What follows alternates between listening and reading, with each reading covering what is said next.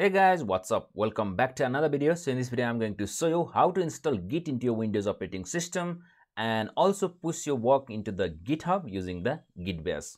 So for that, you just need to download the Git bash. So just go to your favorite browser and search for Git bash and just go to this download section and download for Windows. So if you're using Mac OS or Linux, you can use the inbuilt terminal to use the Git, but for Windows you just need to download the Git bash, which works like terminal.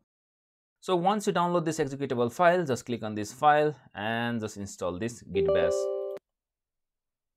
So just keep everything default, just keep on pressing the next, and this will keep everything default and install the Git bash into your Windows operating system. So once you install the Git bash, just go to the GitHub. So if you haven't got GitHub account, you can just create the GitHub account. So once you create the GitHub account, just go to this plus sign here and click on this new repository, and let me just call it demo, and you can just keep this public, or if you want to keep it private, you can just choose this private as well, but I will be keeping the public, and just click on this create repository. So this will create the remote repository. So once you create this repository, let me create one folder here. Let me call it demo. So just type demo. So inside here, I will be creating one text document. Let me call it hello and click enter and write something inside here. This is the demo for Git and GitHub. And let me save this file and let me close everything.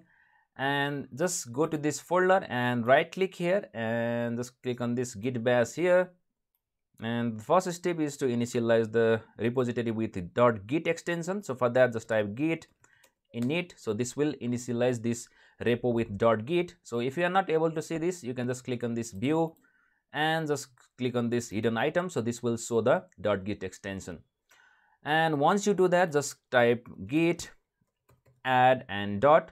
Before that, if you want to check if the file, what are the files that are available to add, you can just type git status. So you can see on the red text here, you can add this hello.txt. So once you add, just type git add. So now again check git status. You can see here the new file has been added, which is showing in green text. So now once you do this, just type git commit -m and just type first commit. And for the first time, this will ask for the global configuration. So once you do this for the first time, from next time, this won't be asking for the configuration again and again. So for the first time, I will be just typing the git config and just type global user.email and just give the email which you have used for opening your GitHub accounts. So I will be giving my email address here and just type gmail.com, and also you need to give the username of your GitHub account. So just type git config global user.name and the username. So I have the username 8877, so you give your username as well. So once you do this, so you can just type git commit -m and just type the first commit. So this is basically a message, the commit message or the changes which you have done. So since we are doing it for the first time, so I have given the message first commit.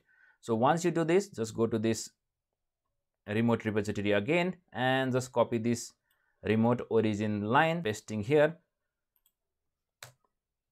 And the last step is to push into this remote repository. So for that, just type git push -u origin master. And once you do this, this will ask you to authorize your GitHub account. So just click on this sign in with the browser. So you will be shown with the window to authorize your GitHub account. So just click on this authorize and the authentication will be success.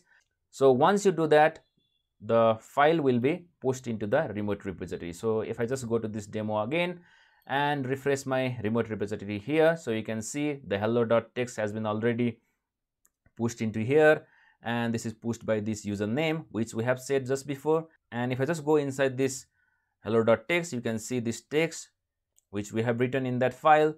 So this is how you install Git into your Windows operating system and also push your work into the GitHub account. Thank you so much for watching. Don't forget to like, share and subscribe my channel.